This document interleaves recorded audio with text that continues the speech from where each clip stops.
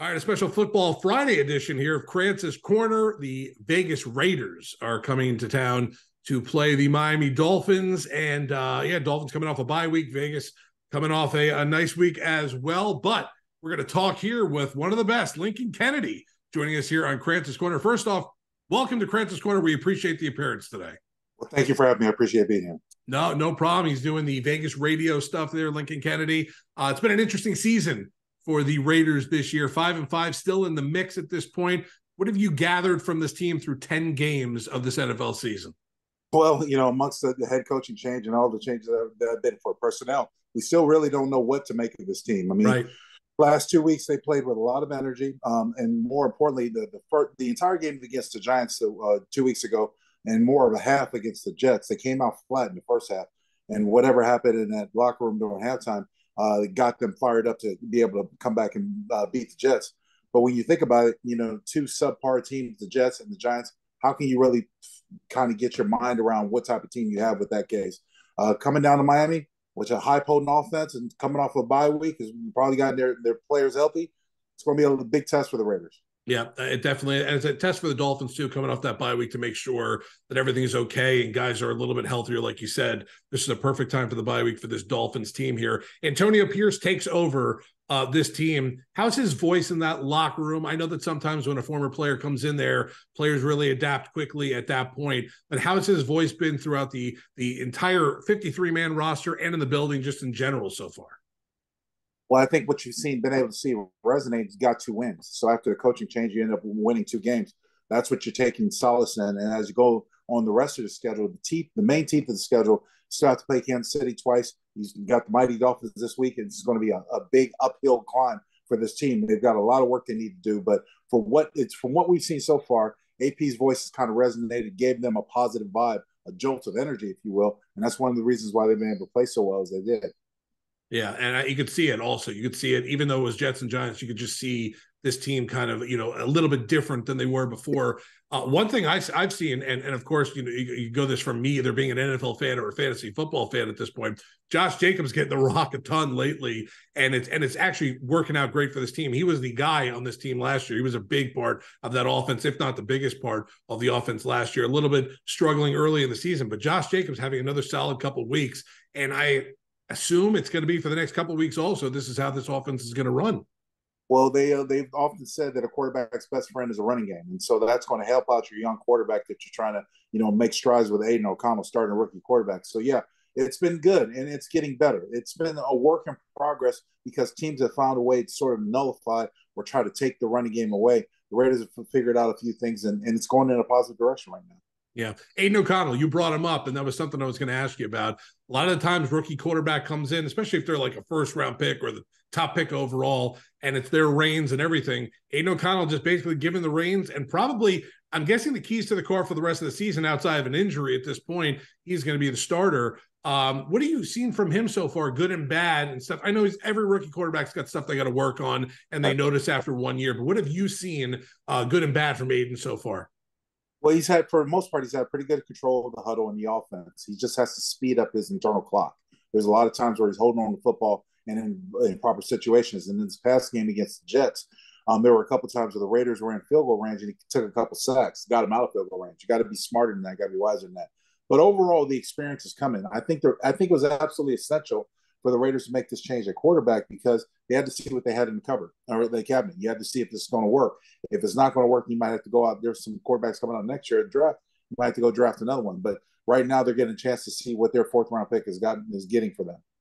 I love the comments, I think, from Antonio Pierce. Maybe it was last week or a little bit before that when we talked about Davante Adams and A, how good he was, but B, he said something like, I'm not stupid. I know I got to get him the ball more because he's probably the best player on offense outside of Josh Jacobs. And he's certainly gotten his targets in his last couple of weeks. Have you seen something different in Davante? Because I know there's whenever a wide receiver, and it seems to happen with wide receivers more than any other position, if they're not getting their targets and they're one of the best players on the team, they're a little frustrated. And maybe they show it to the media or not. Davante sort of came out and was a little frustrated and said he wanted to get the ball a little bit more, and he has.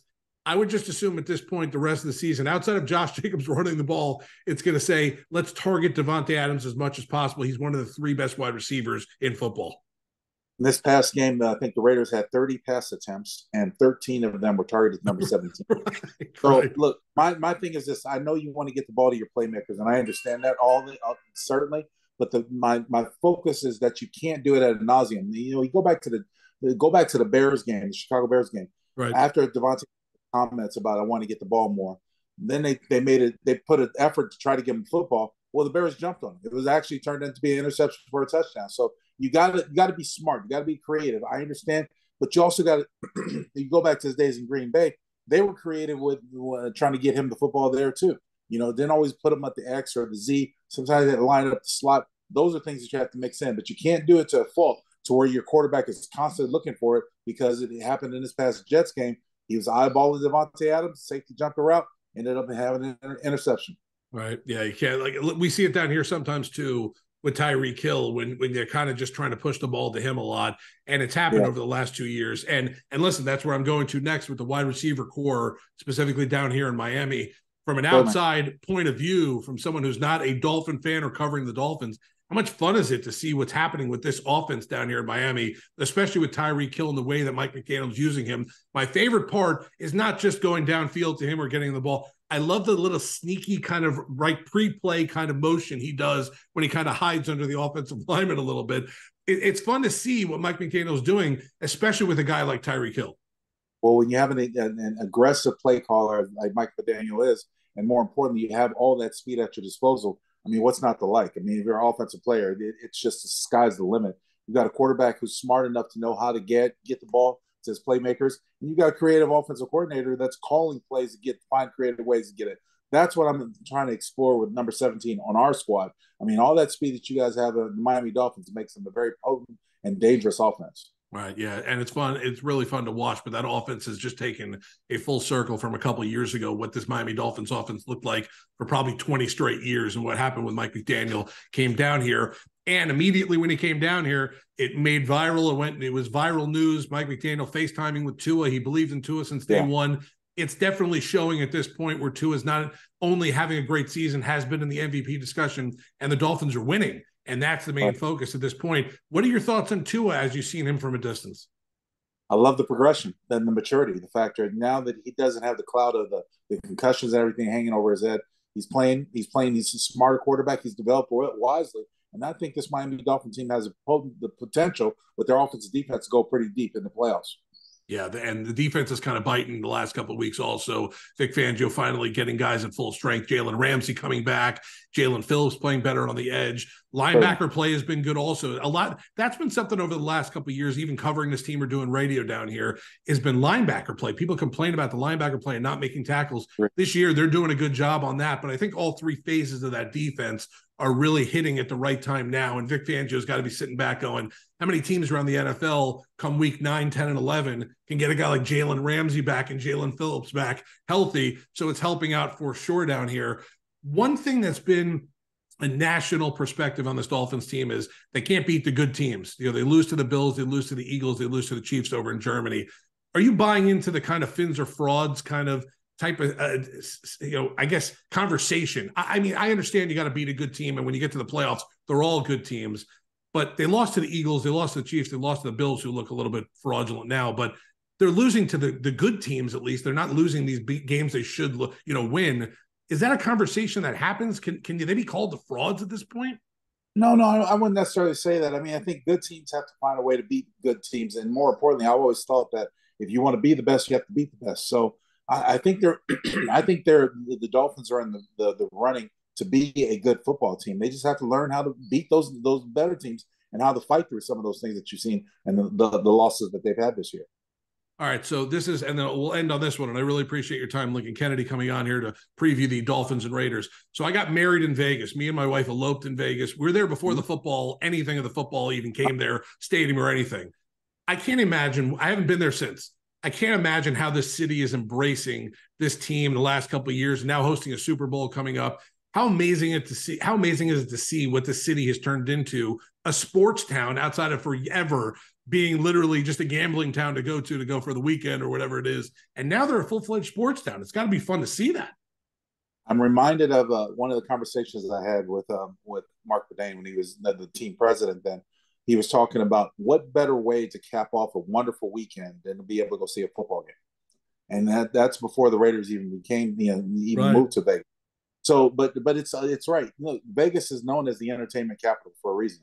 They've got shows, they've got gambling, everything. They've got something for everyone. Now you add the sports, and Allegiant Stadium has been one of those extra wonders of the world where people want to come in from out of town, and that's why you got such a big turnover from visiting teams. Their fans, when everybody wants to see Allegiant, everyone wants to come to Vegas and hang out. So it's been a great thing for football. Not only that, the sports and the city has grown magnanimously due to sports, and just got voted in to have an expansion team for basketball. So men's basketball, baseball is probably going to be in the end, and some teams going to go there. It's all these things combined makes it an entertainment capital, and that's one of the things that I love about Vegas. It's been great.